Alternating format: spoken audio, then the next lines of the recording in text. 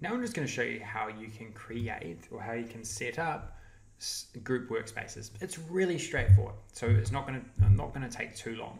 So if we just jump back into our demo model here, group workspaces are looked after currently in this drop down section up the top here. So if we select the drop down like so, you'll see that a number of different group workspaces come up, and these are all the ones that I've created for my organization.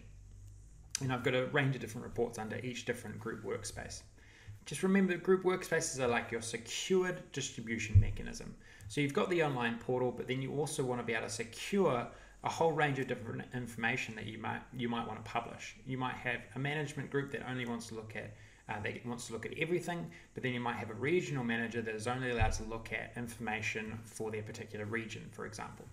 So group workspaces is how you do it. To create a group workspace, you've got a plus button here. So if we add that in, click on that and we'll call this demo group. And then within this group workspace, you can make it private, so only the people that you invite can see it, or you can also make it public, so anyone can see it. You can also allow people to edit or not edit, and then it's just a matter of adding. So in this case, we'll allow into it adding emails. So I can just add myself, adding emails to that particular to this particular workspace, and then click add, and then save. And then once you do that,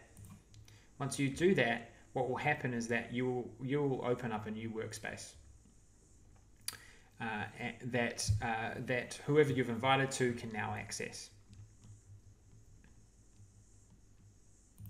And so you'll see here, when I click on demo group, I'm now in the demo group workspace, but I actually have nothing in there because we just created it, and we would then have to go publish information to that workspace to then start using it.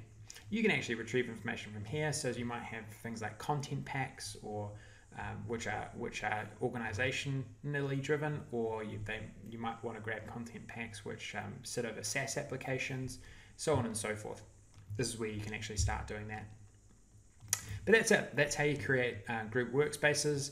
As easy as that, and you can create as many as you like. But obviously, I don't think you need to. You've got a range of different ways that you can find information, and just group workspaces are to be used for securing information from other people who aren't allowed or aren't provisioned to look at it.